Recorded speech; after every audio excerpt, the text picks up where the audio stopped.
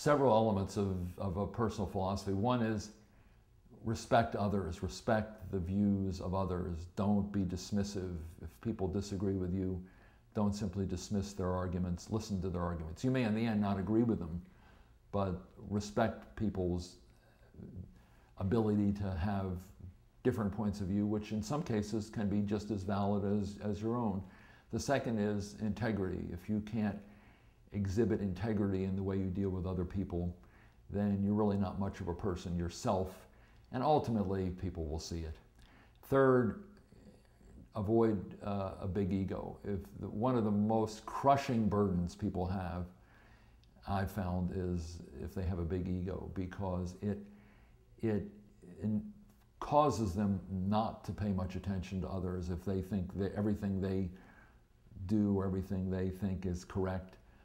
You're not going to be a good listener. You're not going to be willing to take criticism.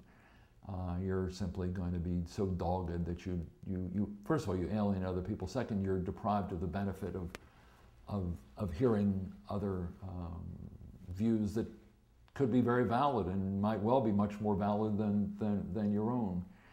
And the other is to see what you do in terms of working with other people.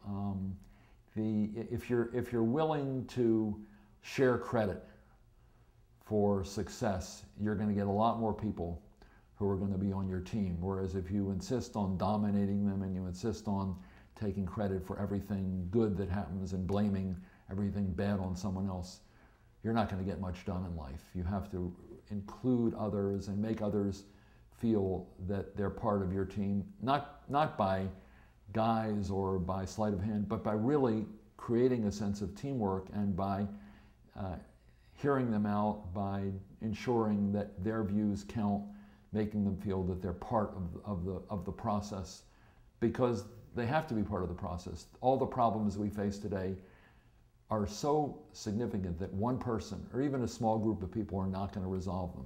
You're not going to change anything in Washington with one or two people deciding that they know best and no one else knows anything. You have to really engage them. And the same is true in a company. You have to really engage other people and listen to them, pay attention to them, engage them in the process, and share credit.